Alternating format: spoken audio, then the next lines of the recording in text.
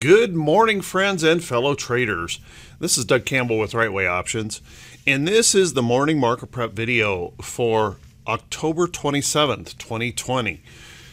Well, my goodness, as we wind down this October headed into Halloween, we had a spooky day yesterday with a pretty substantial sell-off. Yesterday I mentioned in the morning blog the perfect storm of uncertainty, and that really seemed to play out yesterday as those bears came out in droves and really started to mess up some of the technicals of our index charts. However, this morning we have the bulls trying to put on a brave face and trying to fight back that could have some substantial impacts on these charts as well. So how about we settle in, buckle up, grab yourself something to drink, and let's get ready for the Tuesday edition of the morning market prep video. So this morning, everyone, we are trying to put on a little bit of bullishness this morning, trying to put on that brave face and in a possible turnaround Tuesday here, where we're looking at the market trying to catch a little bit of a bounce back up. There are a lot of news events this morning in the earnings and economic calendar that we'll talk about here in just a second that could help or hurt that possible attempt of coming back up. But first, let's take a look at these charts. If we take a look at the diamonds here, certainly we have some concerns to address. We have these lower highs. We have a lower high here and a failure here that has now broken down through some important levels of price support in the chart. And unfortunately, our trend, our upside trend was broken, and our longer term downtrend still exists. So we have some serious concerns that have developed here in the diamonds chart. If we take a look at the technical moving averages, we also have created that technical damage in here where we broke down below that 50-day moving average. And not only did that yesterday, we broke that 50-day moving average and then went on down, tested, broke through that next layer of price support, but eventually right at the end of the day we found some bullish action trying to come back in and recover just a bit here on the day. So pretty ugly day yesterday, but now we face this problem. As we rally back up, we now have to deal with that 50-day moving average here in the Dow and this rather significant level of price resistance.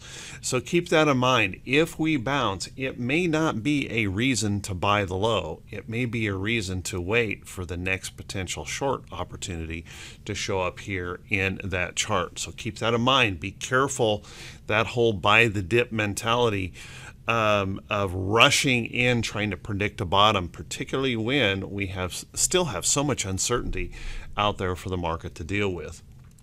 Let's take a look at the SPY. Now the SPY is in a better condition here this morning. Clearly we broke that 50-day moving average yesterday, and we broke it substantially. We pushed all the way back down here, testing some lows down here in this area of the chart, and bounced off of that right at the end of the day.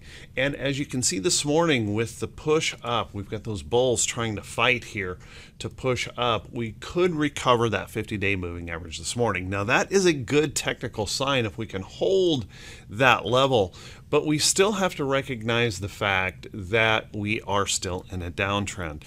So for me, and this is just me speaking, there's not going to be a bullish case to be made here in this chart until we can recover, break that downtrend, prove to hold, and then show some buyers stepping in. So we still have quite a little bit of work here to do before this turns into a bullish chart. And as a matter of fact, there's plenty of evidence in here that we rally up to this downtrend line, and that's where the sellers push back. So be careful.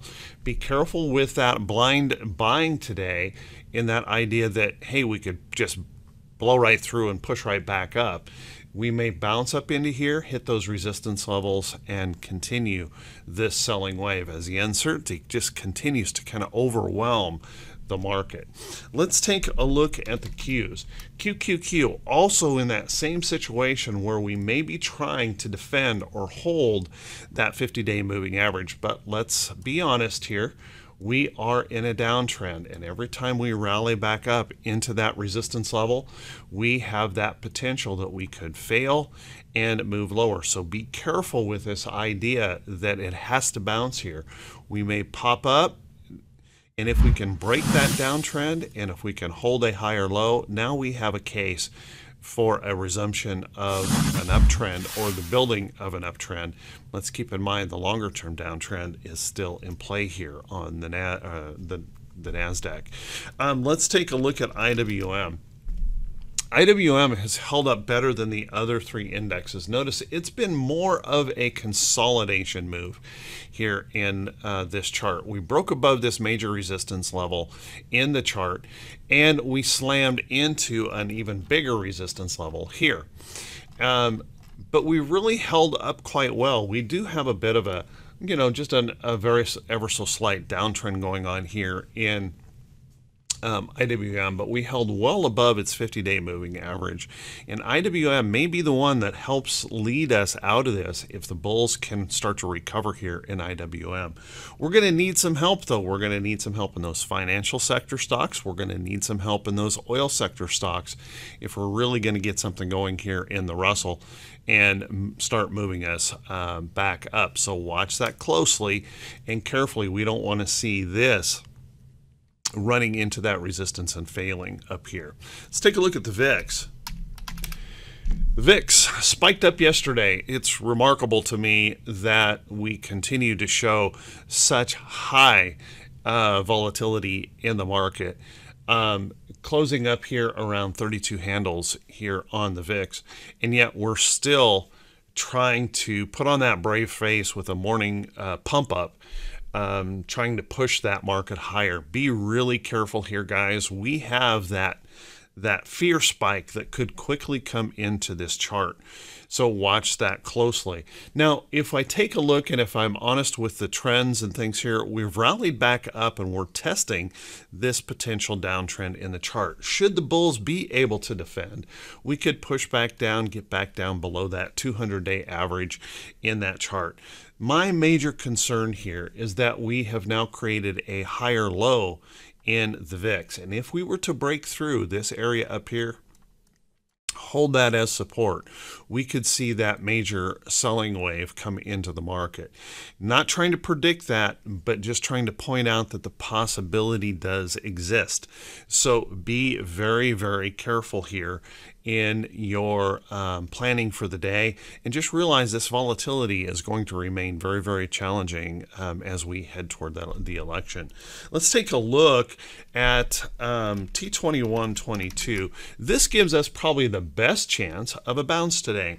We were up here at the overbought condition, and yesterday in one fell swoop, right back down here into an oversold condition. So this gives us that best opportunity for showing some kind of a bounce. But let's keep in mind, even if we do catch a bounce up into here just could set up that next potential wave to the downside. So watch that close as we push those resistance lines in the downtrend of those index charts. Watch that carefully for the potential that the bears may be stacking up a defensive area right in that area. If they get dug in and defend that downtrend resistance, we could see some pressure here on that chart. Let's take a look at our economic calendar for today. And economic calendar, not earnings calendar.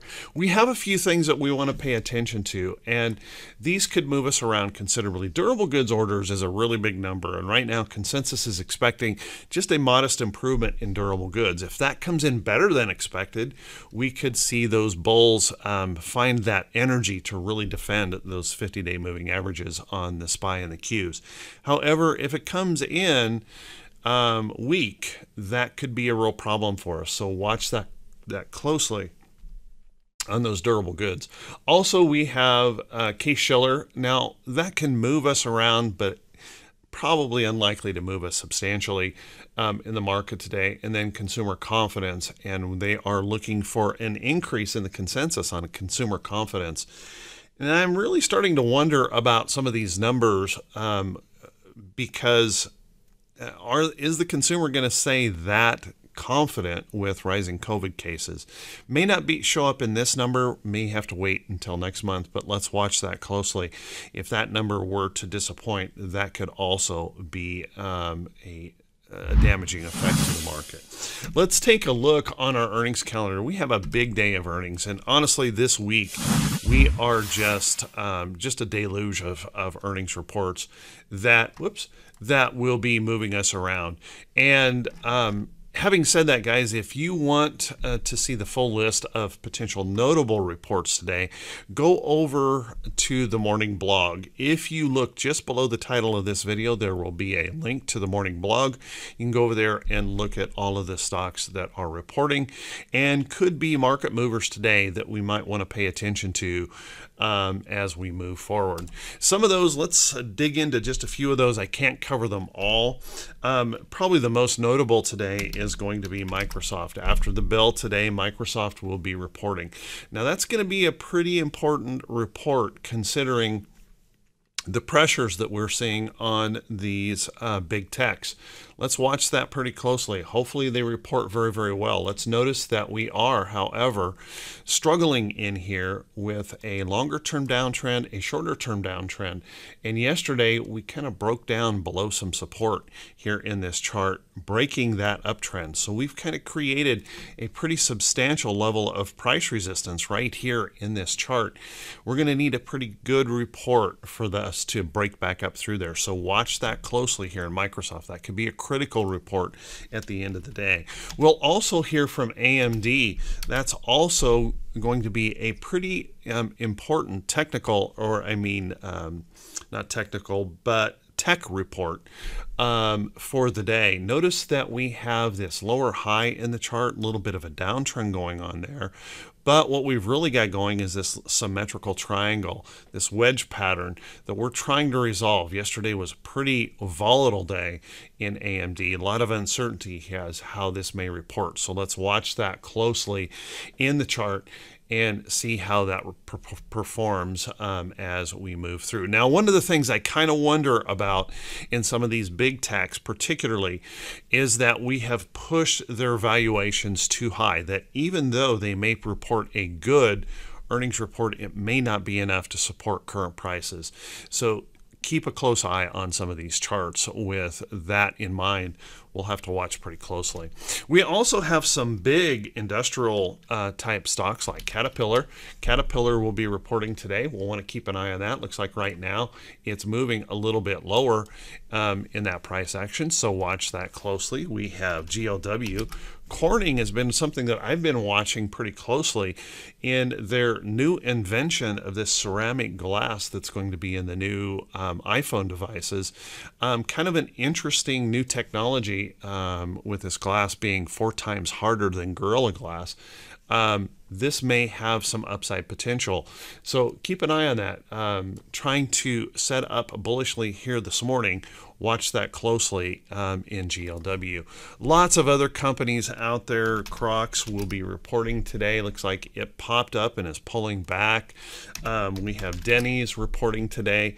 You'll want to keep an eye on these. FireEye is reporting. We've got Harley Davidson that will be reporting. Looks like it reported very, very well, bouncing up strongly here this morning in this morning candle. As you can see, TC2000 is showing us the morning price action here in the chart. So keep a close eye on that. It's looking pretty good. We also have Merck reporting today, trying to move up this morning, and we have several other stocks like Xerox and Ben and Eli Lilly reporting today. So lots of stocks that could be moving us around in the market. Let's watch those pretty closely.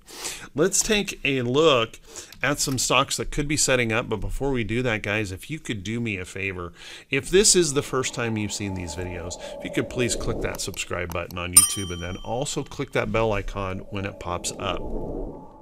If you find this video to be helpful in helping you determine how you want to approach the market for the day, please do me a favor and also click that thumbs up button and leave a brief message. Helps us continue to grow the channel. And I just want to say thank you for that. Everything that I do on these videos is technical based. It's price action based. And hopefully you see that there is a complete absence of the hype and the drama and the prediction that you might see in other places. If we focus on the price action of the chart, it can help us dramatically in our trading without the need for prediction. You know, when I started to do this years and years ago, this is one of the things I credit to the fact that I have been able to trade full-time for a living for more than 15 years now. And if you find that to be helpful, please feel free to share this video with other folks. They may find it helpful as well. Let's take a look at some stocks that are setting up, could potentially be tradable. Please keep in mind with the volatility of the market, anything is possible by the market open. With the news-driven environment we're in, we can get complete whipsaws, overnight reversals very, very quickly. So some of these stocks may be what you want to be looking for. Some of them may be a bit of a concern for you right after the open. And remember, these are not a recommendation to buy or sell any security. You'll have to do your own due diligence on these charts. First off, let's take a look at some of the retail out there that's been holding up really well. Take a look at Nike. Nike had a gap up here, as you can see, moved up strongly, and since that time there really has been no sellers in this chart. If we take a look at our trend here, we're really starting to come out here toward our trend. We've consolidated substantially. We're resting in this chart. We just need a little market push. If we can get that, we might see Nike break that resistance high up there and reach out for more blue sky highs. Watch that closely. Nike holding up quite well. Costco has really struggled here the last few days. Pulling back yesterday morning was a gap down in that chart, but notice that we found some price support, bounced right off of it and started to lift back up. Now, this is not ready for prime time yet in my book, but if we can hold this price support in here, perhaps break above that downtrend, get a little higher low going in here, we might see Costco resume its upside move here in that chart. Watch that one closely. Keep an eye on FCX. I'm watching this one pretty closely. Considered picking this stock up yesterday, but decided to wait just because of the volatility of the market. As you can see, what we've got going on here in FCX, we've pulled back to this little uptrend, and we're just right there at the cusp of whether we're going to hold it or fail on that move.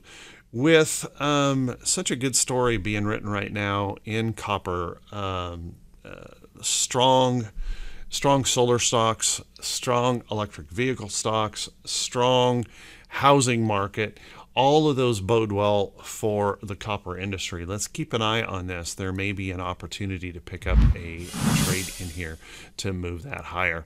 Other stocks that you might want to be paying attention to, take a look at this W-Day. Now, W-Day is in a failure pattern, and W-Day is one we'll want to pay attention to.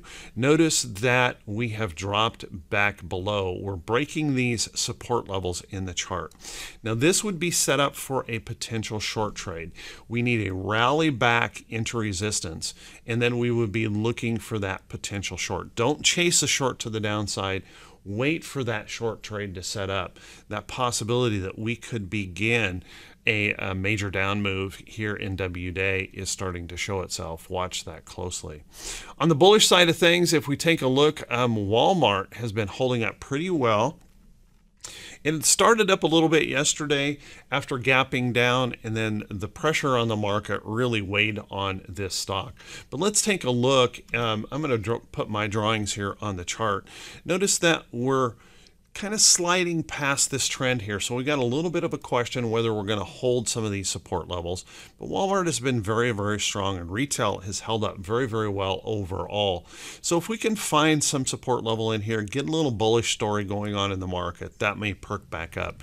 Keep a close eye on that.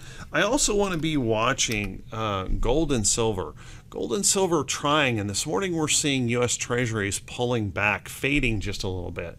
We might want to keep an eye on this as danger in the market continues to show itself. We may see a little bit of a run to safety here in GLD and SLV overall. Watch those closely. And another safety play that is looking pretty darn good that we identified a week ago here is utility sector, XLU. If you look at some of those utilities areas, we're starting to show some strength. We're breaking some major resistance areas. That would be that indication of a little bit of a run to safety where we get a dividend yield rather than looking for major growth. Keep an eye on this. Utilities starting to perk up here and looking good. Watch that closely as we continue to push on up here in utilities. Something to watch out for. Sorry guys, I'm running late today and ran a little bit behind. I apologize. This video will be a little bit later than normal, but I want to wish you all a fantastic day. I want to wish you a great day of trading. Be safe, be careful out there. Watch all of this. We've got a very news-driven day. In fact, a very news-driven week that could move us around real quickly with overnight reversals. Very quick intraday whipsaws that will be driven by the news. So stay on your toes, stay focused, stay flexible, trade wisely. Everyone have a great day, and we'll see you right back here bright and early Wednesday morning.